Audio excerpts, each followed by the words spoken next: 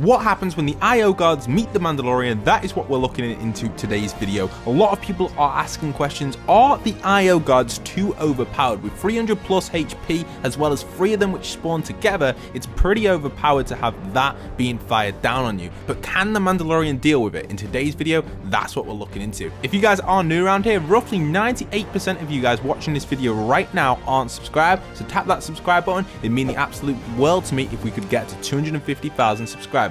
And tap a like. Let's aim for 10,000 plus likes in today's video. It's a huge goal, but if everyone does it, we will make it. Anyway, let's jump into this and find out what happens when the IO guards meet the Mandalorian.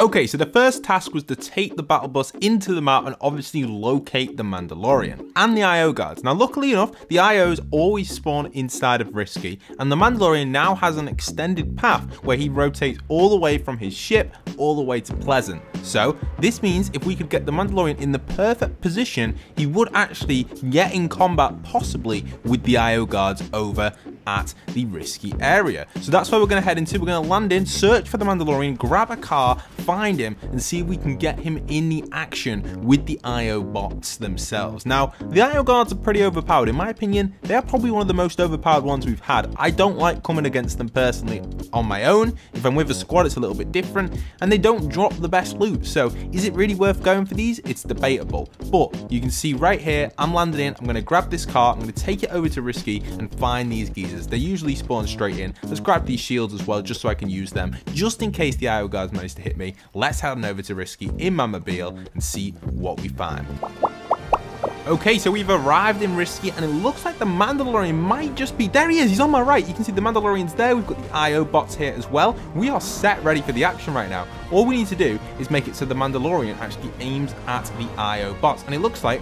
Actually, have the IOs hit Mando? I think they have. All right, let's switch straight over to the replay and check this one out. So here we are. Here we have the Mando himself ready to go into the action. We can see the IO bots over there. The shot does come in from the IOs, and it looks like it accidentally hits the Mando, which completely triggers him onto the IOs. I've actually never seen this happen in game. It looks like it worked out really well for us right here. So the Mando is now going to start sniping in on these, giving him the advantage at range right here. And it looks like we've accidentally hit the IO guards once as well. So that also damages them, giving Mando the advantage. You can see he's taking a little bit of damage there. I've turned on the damage stats. You can see lovely 110 shot there from Mando. He's taking some more damage coming in with the 19s. Another 110 there straight on the IO guards. It looks like 2 of the IO guards are attacking Mando right now when the 3rd one's not here. This one looks like Mando has this in the bag. What we're gonna have to do is test this again with all 3 just to see what's gonna happen. But you can see Mando is absolutely wrecking these right now. Maybe he's gonna take the W, maybe he's not. I can't 100% guarantee. These IO guards haven't actually been hitting a while. He's missing his shots. This is not good for Mando. These IOs are getting some decent damage off now, coming in with the 22 stat. This is really good. IOs again missing Mando right there. Mando aiming in for the shot. Again, missing another sniper shot there on the right side.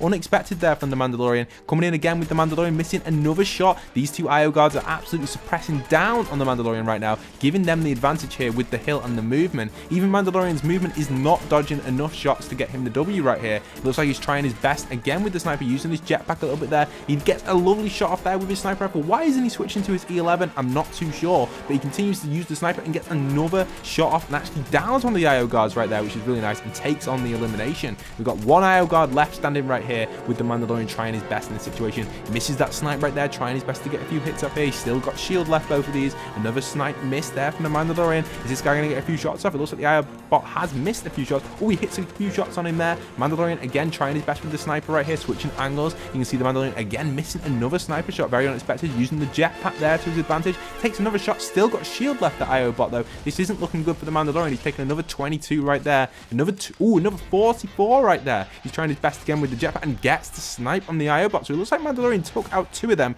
pretty smoothly. But where is that 3rd one? Where is that 3rd IO bot? That is what we need to get. So let's grab that 3rd IO bot, who is just around the corner on his backside over here. What I'll do is I'll grab him, bring him over, so then we can check out exactly what's going to happen if he's going to defeat this one. Now, this one hasn't taken any damage at all, so it's on full HP, this one right now. And you can see it's actually already ready to go. So Mando's just over the hill just there to our left. You can see this IO bot here, so we've got to get this IO bot to Mando, which is quite hard to do, but I'm trying my best to make him come over. And it looks like they are finally in the action together. As you can see, the Mandalorian is aiming at me right now with his E11, but it looks like he's now going to turn around and start aiming for the IO bot once he gets shot back. The IO bot hits him for a 44 there. It looks like his shield is broken. Mando really needs to hit a snipe here to get the W. This IO bot could take the W right now, Mandalorian. Another 22 right there. He hasn't got much HP left. 2 shots left. Lovely snipe coming in from the Mandalorian. Needs a headshot for the W right here. Is the IO bot going to get the 11? Oh, he looks really close. He gets another hit on the Mandalorian. He's got to be on one hit the Mandalorian. This is not good. And boom, the IO bot takes the W. Wow, I was not expecting that from the IO bots, but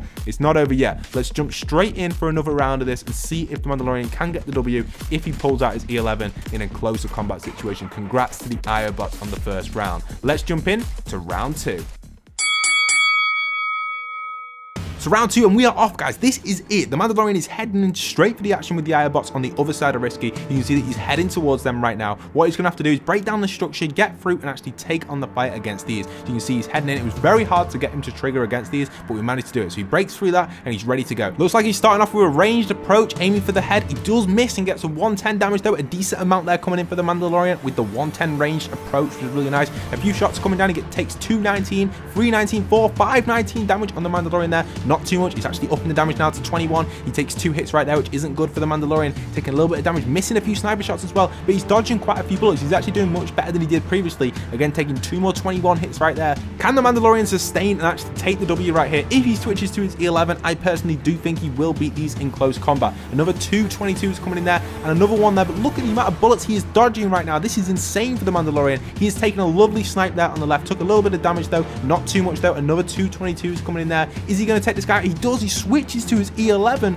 What a switch that was for the Mandalorian, and takes him out with the E11. We've got to check that out again. So let's check it out from the IO side, how he took out that first one. You can see the Mandalorian's up there ahead. We've got 3 IO bots absolutely suppressing him. The amount of bullets the Mandalorian dodges right here is just incredible. I did not expect him to dodge this many. I have no idea how he's done that, but it's a really good clutch from the Mandalorian. You can see a lovely snipe on the right, which takes down the shield for him, basically, allowing him to finish off that one with his E11 if he decides to switch to it. And you can see he does. He actually switches to his E11 right now, and that actually gets the elimination on that guy right there. And he's just got absolute insane aim with that E11. He just lasers him on the ground, takes him out. He gets finished off, and there now are 2 IO guards remaining. This one here on the right is just taking it to the head. Another bunch of shots coming in with that E11. These IO guards cannot handle the firepower coming in from that E11 with 30 damage. It's insane amounts, and also hitting them. Obviously, we don't get the E11 in game, and I wish we did, but it's so overpowered. You can even see the Mando using it right here, and it's just incredible to see him absolutely spraying down these guards